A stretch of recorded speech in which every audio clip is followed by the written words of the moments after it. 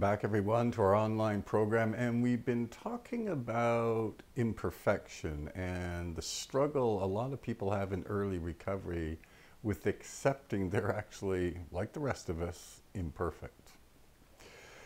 And in our last episode, we talked about this idea of embracing imperfection as part of recovery, as part of what makes us human beings. And there are great benefits to this. So, for example, one benefit is that you can look at yourself in a mirror without cringing if you accept that everybody is imperfect. Right? It's this idea that, a lot of people in early recovery have a tough time looking at themselves. But if you can truly accept that people are imperfect, then the person looking back at you is just one more human being, right? And I know some people use this tactic. They're told to look into the mirror and say, I'm good enough, I'm smart enough, and gosh darn it, people like me. I'm not a big fan of that at all, because if you accept you're imperfect, what you can actually say is, well, I may not like what I'm looking at right now, but I have faith that I will in the future, which, by the way, is a much better tactic psychologically to feel better about yourself. Because if you don't really believe you're good enough, smart enough, and people like you, then the first one isn't really going to work. But it's this idea, if you can truly accept that you're imperfect, then it's a lot easier to look at yourself in the mirror.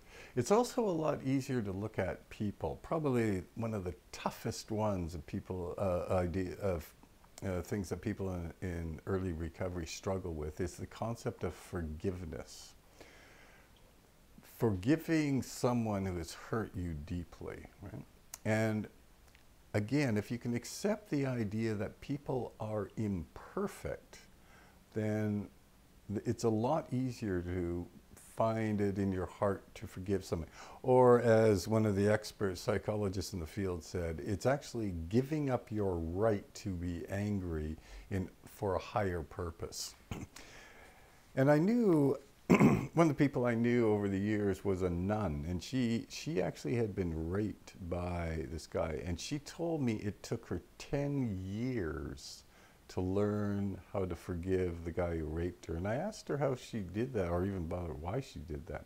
And she talked about how important it was to her to forgive. And her main tactic she used in this is imperfection, that in her view, all people were sinners, right?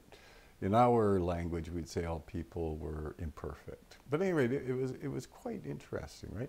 Or how do you explain, we've talked about this one before, the parents of